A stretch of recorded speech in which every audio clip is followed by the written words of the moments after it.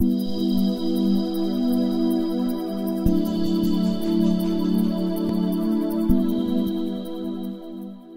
folks again, welcome again to my second video on my channel. As I promised the last time, that's not the end of the story. I was going ahead, did some more tests for the Spot Welder and made some final conclusions then later on before I go ahead and build the real one.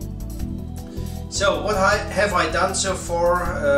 As you have seen in my last video, the spot welding was working quite well, except that we got an overheat of the transformers and all the components if we go with full power. So what I did right now, or what I try to do right now, is to limit the current and the voltage by a special electronic device, and let's see how much what I get at the end if I do not overheat the transformers. So giving them the maximum power they can take, and let's see if we still can weld. Okay, let's check it out. Let's see how it works. I have selected electronic control.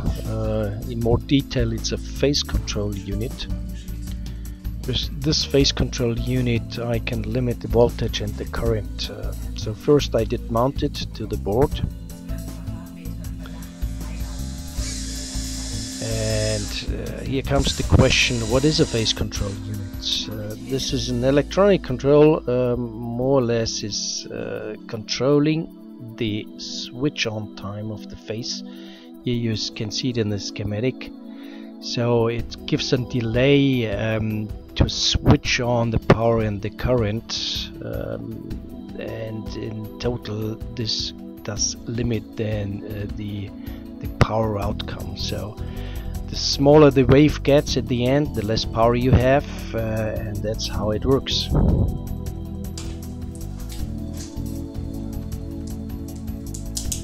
And now the phase control is getting connected to the primary circuit of the transformers.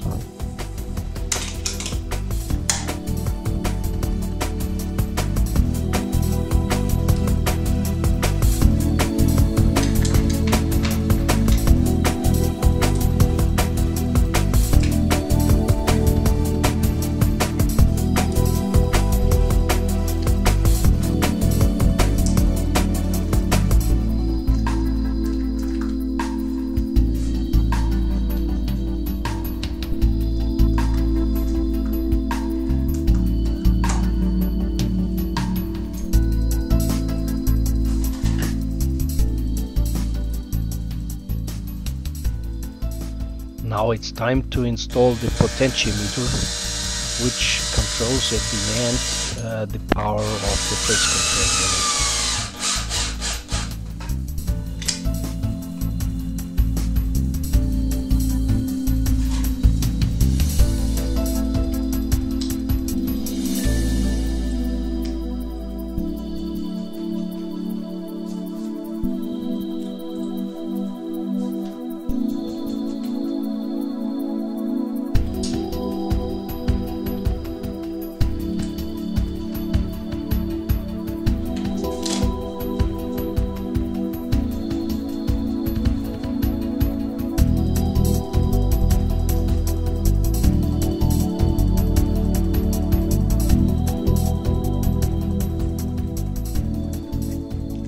Okay, switch it on for the first time. So I switched it on and I initially adjusted the input power to 8 amps, which equals roughly 1800 watt input power.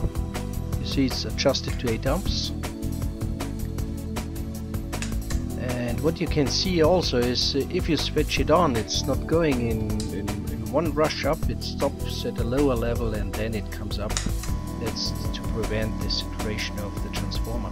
That's the output power or current directly measured at the thick wires, and I did it on a shortcut right now just to find out how much output we have, as we have 8 amps input, and I ended up at 500 amperes, which is quite nice for a shortcut. If it comes to welding, then we have some additional resistance in between the sheet metals, and so for the first weld with the same setting I went down to 300 amps, which is then nothing. So I made the first trial, it did not work at all, you can see. Then I put the measurement device on, tried it again. I did find out that we only have the 300 amps. I played around a little bit with the settings and get it up to 500 with the sheet metals, but you still can see it's not good enough.